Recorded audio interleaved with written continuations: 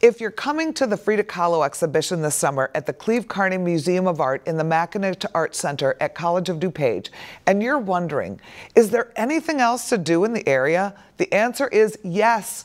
The exhibition is in Glen Ellen, home to an award-winning historic downtown with wonderful restaurants and shops. The adjacent towns of Wheaton and Lisle are also fantastic, and all of these towns and businesses are planning Frida-related specials and events this summer.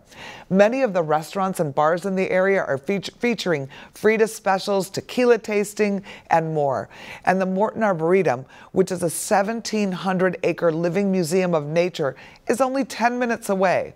And during our exhibition, they're hosting an incredible outdoor installation featuring huge South African sculptures of staggering scale.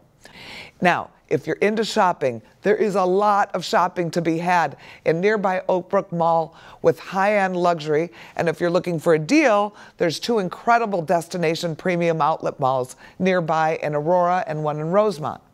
You can easily Uber to both. Our area is centrally located. We're 45 minutes away from Midway Airport. We're 25 minutes away from Chicago's O'Hare International Airport, and we're only 25 miles away from downtown Chicago. So if you choose to stay in DuPage County, there's a train you can take to the city, or if you choose to stay in the city, there's a train you can take right out here to Glen Ellen. The Union Pacific Metro West Line train is the train you would take from Ogilvie Station from downtown Chicago, and it takes you right into the heart of the business districts in downtown Glen Ellen or Wheaton. Now, a train ticket only costs about $8 one way, and then you're just 3 miles from the exhibit if you're in either downtown Wheaton or downtown Glen Ellen. It's an easy Uber ride to the exhibition.